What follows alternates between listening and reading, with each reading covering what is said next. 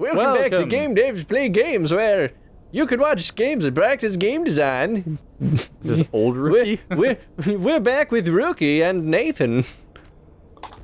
The Rookie and Nathan show? Hey, I'd watch that show.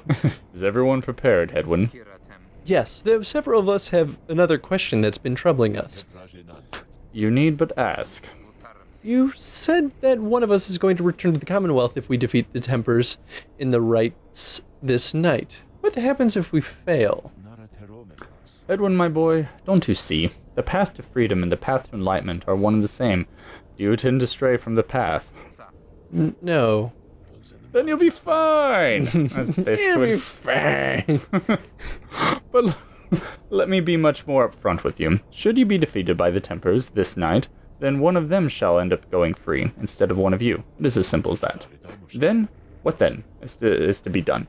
The very same as if we achieve victory. We await our next such opportunity and make the most of it. Tonight our plan is to set in motion. We are not united in this cause. We shall look as ever toward the stars for guidance and seize upon our future chances just as they arise. So, look up, my boy, and set aside your doubts. It is time to take the great strides along the path. What if, like, this is just the hardest time saying his words the most. I don't know why. I'm sorry. Yeah, I mean, it is what it is. What if, like, this battle is designed to be impossible? Yeah. I feel like most games, that would just be cruel. What if instead it's just like a really hard ramp in difficulty? Just like crazy hard. I mean, like, that in itself wouldn't necessarily be bad either. Like, normally that would make me angry, but I feel like for this game, it would actually kind of be interesting. Yeah. Almost expected. I don't know why I feel that way. I wonder if it's because it's like this big journey to return to the establishment that kicked us out. So, of course, the establishment is going to weigh it in a way that's actually impossible to win, kind of thing.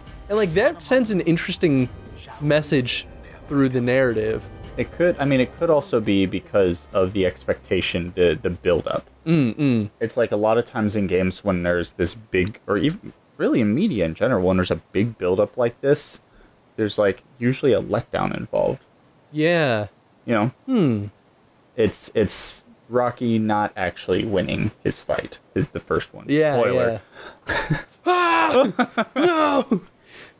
The pyres burn, and each of the triumvirates is present and prepared. I concur, the pyres burn, and each of the triumvirates are present and prepared. She just looks over him. Like, great. Yeah, that's what it said. Then, anointed one of the Tempers, come forth now and declare yourself, and pay any respects you have unto your adversaries, the Nightwings. A massive demon swaggers into view. He reaches for his mask. Haven't we seen this guy before? We haven't. Oh. I mean, I've seen him, kind of. Oh. He's, you can play him in a multiple. Oh, maybe that's where I saw a brief glance at him. You know who I am already, but look what we've got here. The damned Nightwings decided to show up. Almost figured we were never going to see them again, I think. Past that, sorry. He takes notice of someone in your ranks. Hey, you! He indicates Jodariel. She scuffs back at him. Lose the mask. Ain't seen one of our own in ages. Not in these damned robes. Jodariel's hesitation is almost imperceptible before she moves to remove her mask, just as her adversary asks. Satisfied. Whoa, you must be new. Jodariel soon puts her mask back on. Enough. Oh. Enough talk. Ah, I like you, curly horns. You have curlier horns. Part of me wishes that's what she said. Tell you what, once we put out your lights, you'll come along with us, guys. We're gonna have a hot spot open. Only shame is I ain't gonna be around to show you a good time. I should rather cut out my tongue. Oh, you don't mean that. Our kind, we ought to stick together. Now, come on. Ignarius throws his mask back on as his allies snarl at the rest of you. It's a cool name. Ignarius? I like that. It feels pretty in line Ash with and Cold, pyres and demons and... Have the Nightwings reached a decision on whose behalf they shall conduct this rite? I have to choose now? The lone... The lone minstrel gets your attention in a subtle... The lone minstrel gets your attention in a subtle way. Reader, this is it. The first companion whom you choose shall be anointed to go free this very night if you prevail. The other two in the triumvirate shall lend their aid. As you may know, only the most enlightened in the rites are eligible to go free. Not all among you may be ready yet. Now, Nightwings, I would have your decision. Interesting. So maybe it's like they have to be either they have to like have a unworthy. Huh. So I wonder if it's like they have to either pass that trial in the book, like we have to expand on those characters enough to get to that point, or they have to hit like a certain level of expertise. They may be, well, let's see. They're at level 3. Is anybody else? Yeah, they're at level. So it's not that. Also we've done the test with what's her name, Sandra. Yeah, with these 3 and not anybody else. That's what I was saying. Yeah. Yeah. I mean, it could also be a story thing. Well, I think it's both. I think that maybe that trial with her only happens if we get a deep enough relationship with that character. Mm-hmm. That's my theory. I don't actually know how it works. Well, I mean, I think it's only fair to choose Joe Dario. I feel like that's what you would want too, right? We do all feel bad for Joe Dario. I want them all to go. I would be happy if any of them get set free, honestly. See, okay. But Joe Dario probably Ruki still got some stuff going on here. That's true. Not that he wants to deal with, but he does still have story. Because Edwin would never want to go before Joe Dario. He's just too nice to be like. Plus he's our pseudo leader. That's true. We have 3 leaders, but he's the 3rd leader. But he's also the reason this whole thing got started. Yes. And then Jody, but her story, she's ready to. She's not ready to, but she's ready. She's been here too long. She's been here too long. She deserves it. I think that's the answer. Yeah. Okay. I'm into that. Me. Why? Then the Gate Guardian looks upon you and adversaries. Very well. Then under the watch of the 8 scribes, here are the stakes of this eve's liberation rite. Should the Nightwings prevail, the one called Joe Dario shall be liberated. Should the Tempers prevail, the exile Ignaria shall go free instead. Then she turns to you. Now, who among the Nightwings shall complete your triumvirate, strive alongside Joe Dario, and see her return in glory? What a way to say it. Yeah, right? Alright, so, we've got... a big guy, we got a worm, and we got... snake. Got the crone. What did the crone do? They weren't the sapling. We fought them like midway through the game. Crap. Yeah, I don't remember. Didn't they have... Oh, they're the ones that shoot the multi, like... When they shoot at like 6 different arcs. That's right. They're like very, very aggressive zoning characters. Oh man, this is gonna be hard. I mean, that's the point. Alright. Cool. Oh, that's a cool one for them. I never thought of that. What does prisons do again? That's the widens your area of effect. And we've only used it for the solid line characters, but we haven't used it for, the things like worms. So I'm wondering like how it's gonna affect his ability. Alright. Yeah, that's kinda cool. But I am gonna stick with my core group here. Yeah, I mean they are still a pretty solid foundation to work with. They were designed well enough that like you could play with the 3 of them the entire game if you wanted. Sounds good. Now let's bring Joe Dario home. Yeah. Heh, sure, no pressure, right, Jum? Damn color. It's like red, no fur left. Very well, the 8 scribes accept your choices, reader of the Nightwings. Then she indicates a lone minstrel. Now, are you yourself prepared, Tarek? Aye, Celeste. Why you have such a hard time saying that name? Then let us all begin. But what does he do? What is he gonna do? I don't know. It's like, is he her equivalent? What does he do? Oh, Nightwings, been waiting an awful long time to get out of this hole. Try and stop me. I wish one of us could pull a cool rockabilly voice. because he has that pompadour. Oh yeah. Oh yeah, dude. Oh, I'd be way into that, but I can't pull off that voice. What is this? What is happening? What's with the stones? Are those like stamina regen things? Oh. Ooh. This is cool. There's immediately just like a lot more going on in this stage than I guess I expected. Oh, crap. Ooh, oh boy. you were close. Not good. Good, he's back. Not totally screwed. All right. Bonk. All right, so we have a lot. Those are just barriers, right? Like they don't do anything. Oh. Or do you think you'll die if you touch one? Oh, you have the orb. I didn't even see. Oh wow, he charged up so fast. Oh my god. Wow, yeah. Like I didn't even realize it. It was like still charging. Oh, I'm done. I know. I saw it and I was like, are you gonna throw it? Oh, preemptive strike. Fairy spirit? So much happening. Yeah, I'm into this. Oh, wow, that lingered. Oh boy. Worms! Worms! So when oh, that must be Jodie's talisman. So when she kills someone, the thing happens. Forget what the thing was. Yeah, when she kills somebody, you get unlimited stamina! Oh, that's why those are appearing. Yeah. I thought that was just the stage doing it, and I was like, weird. Well, alright. Just give me. Yeah! Bonk. Nice. All because that unlimited stamina, yo. Oh, their Pyre has more health. So one of the the demon's ability is that their Pyre starts with more? Yeah. You could choose to get it. It's like one of the second abilities. Is it possible for the orb to just like fall into the Pyre after you've been hit? It seems unlikely, but I wonder if it's like a condition that could happen. As rare. Ooh. No, I'm still good. I'm still good. I'm still good. I guess like. Oh wow. Ooh, that. Oh god, that's terrifying. I guess programmatically, it's pretty easy for them to just tell the orb to not fall into the Pyre if you die. Yeah. It's so fast. That is so fast. That's awesome. Wow. I'm more terrified what's gonna happen when... I like that he was like, I don't know how to get past this. I have a plan. It didn't work.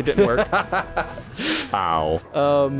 Yeah, I'm more terrified to see what happens when we're at that turning point after you've scored enough times and it's like, all right, now we ramp up the difficulty tremendously because that's how it's always gone. Crap.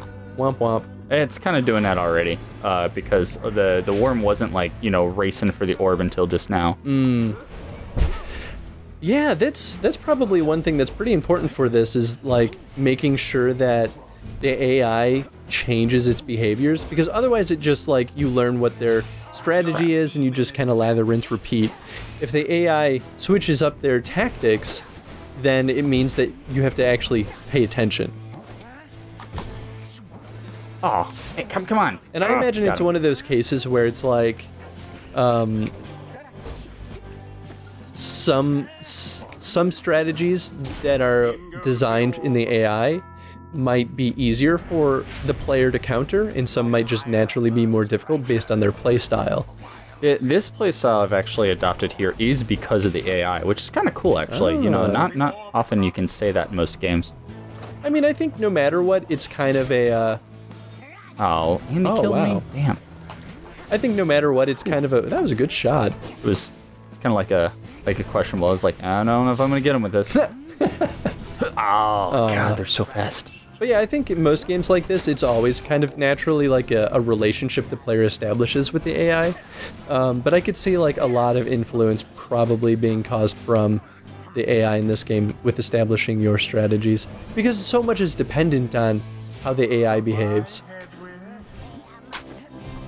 Wow, that is so good. I think that, honestly, I feel like it's kind of broken. I'm gonna say it. I'm gonna say it now. That is way better than I thought it was going to be. I mean, I think the only thing that might prevent it from being broken is that it still requires you to be able to get up there. Oh. And like, worms are fast, but like, I'm not even I'm not using a worm. Oh, the worms are faster. But, Or, yeah, I mean, I could be using it for the worm. Rookie is fast, but it still is a trial to get all the way up to the Pyre.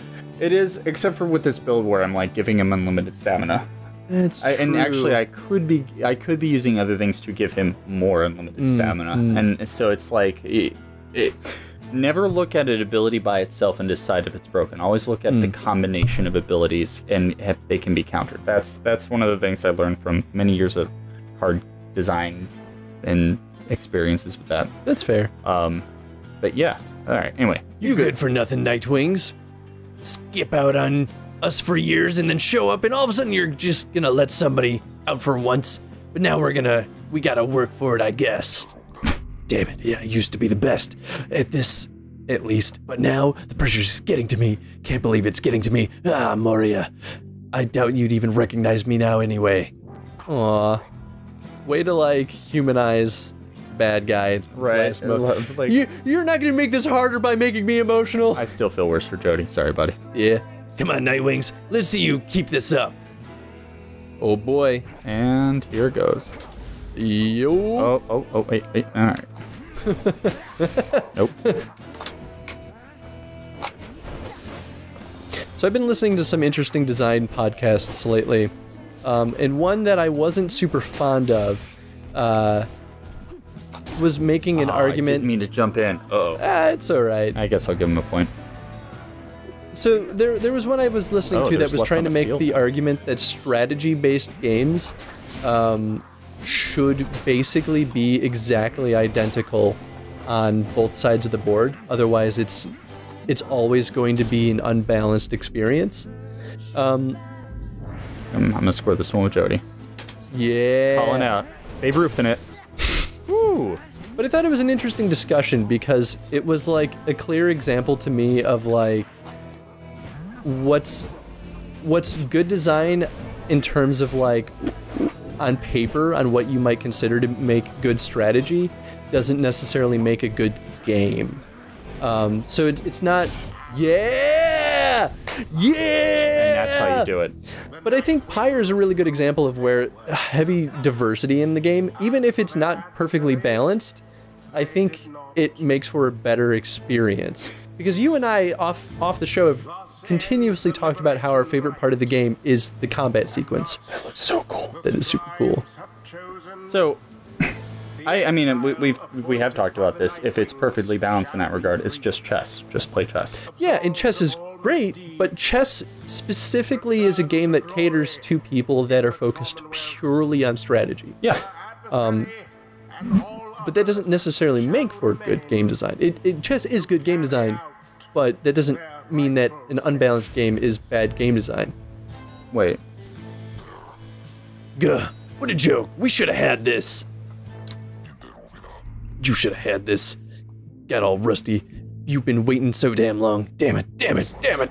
Nightwings, I'll be seeing you around, I guess. And next time, you ain't gonna be so lucky. Cause I got my pompadour. Cause I got my pompadour and tattoo. Sing my rockabilly. Aw, she's all like white and stuff. After all this time. She then turns her gaze toward the rest of you. I never thought this day would come. I have all of you to thank for this, and for doing this for me. The life that I recall back at the Commonwealth was at times difficult, and I am much older now. I know now what I shall find on my return. I do not. I do not. I now know. Whatever. However, I know this. If that place still is like the Commonwealth I left so long ago, then I shall strive to make it better, for as long as I retain my strength and breath. You see her smile faintly, and she disappears in the shimmer pool. Though you can still hear her voice, though faintly now. Farewell then, reader. All of you. Farewell. What if she actually just died? What if that's actually what's happening here, and they think that they're returning to freedom? It's like we were in limbo from the Commonwealth, and now we're going to hell. Like, this was not what I signed up for. Return to the Commonwealth and leave the downside forever. May she return in glory. Yeah. She like explodes into fireworks. Nope. Grows golden hair. Super Saiyan! The cycle of the rites may commence again. Do experience at the end of the game. But did Jody level up? Huh? Nope. She's gone. No. Man, we got. Well, I don't think we're done. I think there's still something else to do. I mean, I certainly hope so. I think. I don't know. End game. Like, I mean, like, if they roll credits here, it would still feel appropriate. If they roll credits and the game continues, that'd be very JRPG-ish of them. Yeah, that's true. How are we doing on time? We are at time. So now it's sort of the question of... I think we do another one. Okay, and then we'll, like, even if it is over, we'll just sit there and discuss it and go on with our day, because there's still obviously more. Cool. Right? So then, should the question of the day be, what would you do at this point? I think actually the question should be about that rite. Okay, yeah. I didn't really have a huge difficulty with it. I've had harder time, and yeah, as I said, I picked up, like, my skills are a lot better than when I first started, so I kind of just, like, trounced that. Your strategy was pretty sound, though, where I think you knew more and what you wanted to do, and it worked, than you have on prior rites. Yeah, that's fair. You also haven't used the core trio in a while. It's true, and those are the easiest to get a handle around. Mm-hmm. So, I guess just... I mean, the level also shifted around a lot, and the blockades would randomly kind of switch around. So, I guess overall, what would you have done to increase the difficulty of that final rite? But still be fair. Yeah. At the same time. Absolutely. Or maybe you played this and had a hard time with it, and I just happened to have that one item and upgraded it to level 20, and maybe if I didn't have that, it would have been a lot harder. I honestly don't know. I mean, it could honestly be a case where min-maxing was beneficial. Maybe. You've super focused on one talisman, and it paid off. Yeah. I was like, I'm gonna score with Rookie. And I scored with Rookie. Alright, anyway. Thank you for watching, everyone. Share your thoughts in the comment section below, and we will see you in the next episode. Yeah. Maybe the finale. Yeah.